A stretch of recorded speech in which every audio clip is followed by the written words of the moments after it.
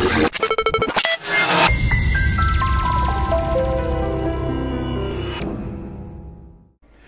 welcome once again, CISSP wannabes. Colin Weaver. These are the IT Dojo CISSP questions of the day, where pretty much every single day I'm going to come at you with 2 questions to help you as you prepare for your CISSP exam.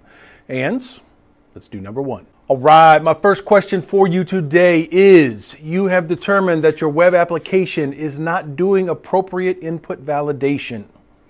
From the answer choices here, what I want to know from you is which of these is the most likely consequence of that.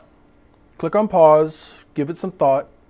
Remember, you're choosing the most likely, and then when you're ready, click play, and we can break it all down.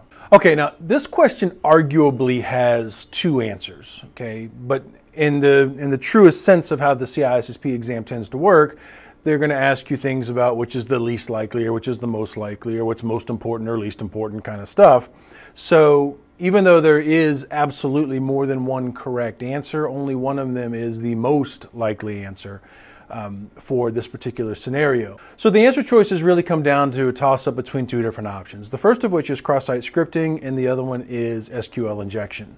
Now, if you look at the frequency of different types of attacks that occur for web applications on the internet, injection-based attacks, with SQL injection being predominant on the list, are, at least according to OWASP, the most frequently occurring types of vulnerabilities that we're going to encounter. Now, don't get me wrong, cross-site scripting is not too far behind, but if you had to pick one versus the other in the context of this question, of one being more likely to occur, then I would go with SQL injection.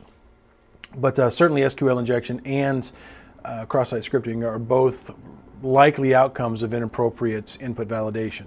Now, I don't want you to think even for a moment that input validation is the sole mechanism for preventing those things from happening. There's actually a whole variety of techniques that are involved in that, and I put a link in the description down below if you want to get more involved in your reading on understanding exactly what needs to be done in order to better mitigate these different types of attacks.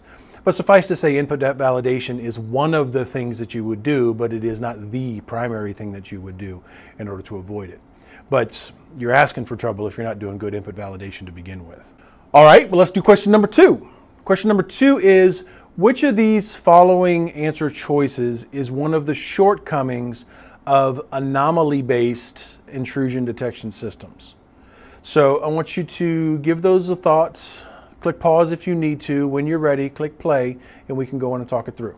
All right, first item on the list says that anomaly-based systems require regular updates or signature updates to the signature database.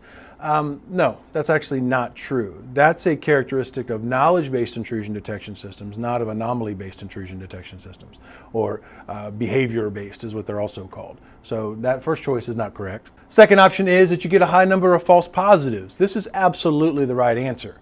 When you're dealing with anomaly-based or behavior-based intrusion detection techniques, they tend to look at their definition of what normal is on the network. And they determine what normal is by learning, by looking at what's going on in the network. Well, changes in your network can suddenly go in and cause an event to fire off saying, hey, something's potentially wrong here, you need to go and investigate it, when in reality it's just a change from what normal is. Now, in some cases, that change from what normal is may actually be a legitimate concern, maybe something that's actually worthy of spending time on. So take, for example, you have a node that, say, doesn't generate a bunch of, common example, a bunch of secure shell traffic.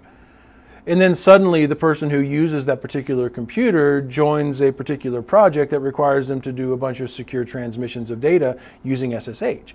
Well, now suddenly they're going in and transmitting a bunch of SSH, and that's a change in the conditions in the network, and say, hey, why is this node suddenly sending so much secure shell traffic or so much encrypted traffic? That may cause an anomaly-based system to go in and fire off an event saying, hey, something's wrong. Now, it's a false positive, okay? So there's actually nothing wrong, but it identified that something changed.